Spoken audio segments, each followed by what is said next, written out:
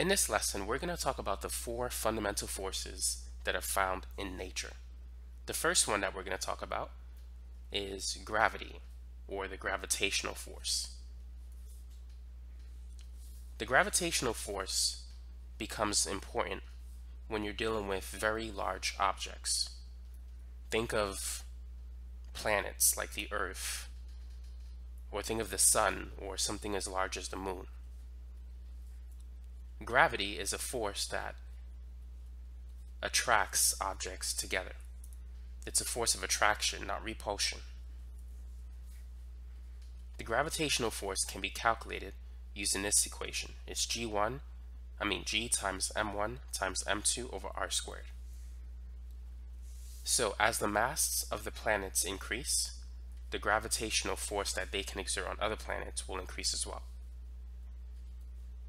Now the distance, if you increase the distance between two objects, the gravitational force will decrease greatly. So gravity is a long-range force. It can act on objects from a very far away distance. So in the case of the Earth and the Moon, the distance between them is 238,900 miles. And gravity can act over such long distances.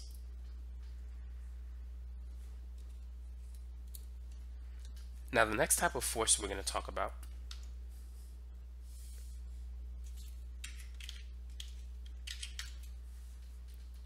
is the electromagnetic force. Like gravity, this force is also a long-range force. It can act over a very far away distance. So let's say if we have two positive charges next to each other. These two charges, they will feel a force of repulsion. So this is an electric force that is repelling these two charges. Like charges repel. Opposite charges attract. So a positive charge and a negative charge, they will feel an electric force that will pull them toward each other. So that is an example of the electromagnetic force, particularly the electric force.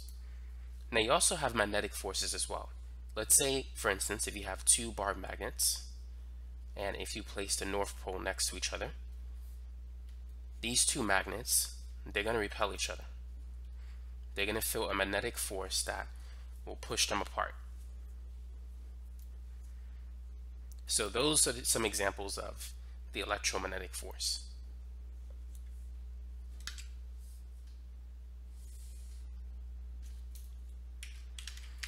Now it's also good to know that whenever you have a charge that is moving, a moving charge can create its own magnetic field. So for instance, let's say if you have a wire and you have electrons flowing in this wire. Those electrons will create a magnetic field around this wire. And they also have electric fields that point towards the electrons. So electric fields and magnetic fields, they're related to each other. Any charged particle can create its own electric field, and that can exert an electric force on other charged particles. And when those charged particles are moving, they create their own magnetic fields. Now the next type of force we're going to talk about is the strong nuclear force.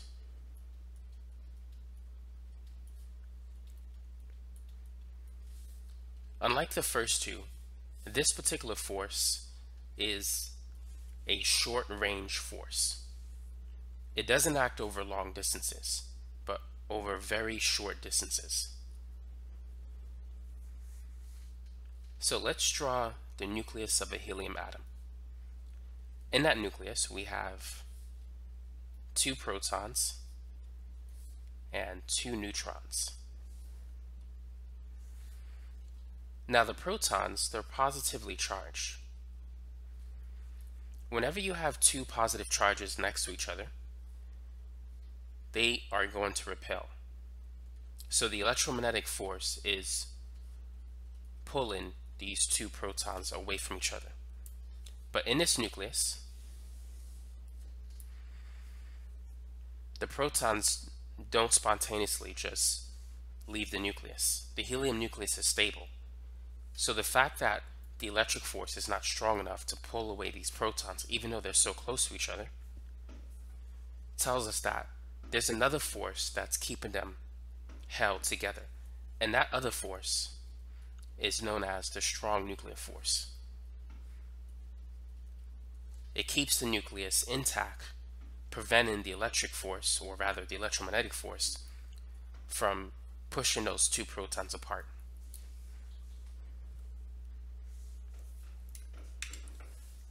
Now the last one is the weak nuclear force. This particular force is associated with radioactive decay. And one good example of that is beta decay. So here's an example, a specific example. Carbon-14 undergoes beta decay. It emits a beta particle, which is an electron, and it turns into a different element, which is nitrogen-14. And it also emits an antineutrino. Now the weak nuclear force is associated with these types of nuclear reactions. It's associated with radioactive decay. So those are the four types of forces that are found in nature. You have the gravitational force, the electromagnetic force, the strong nuclear force, and the weak nuclear force as well.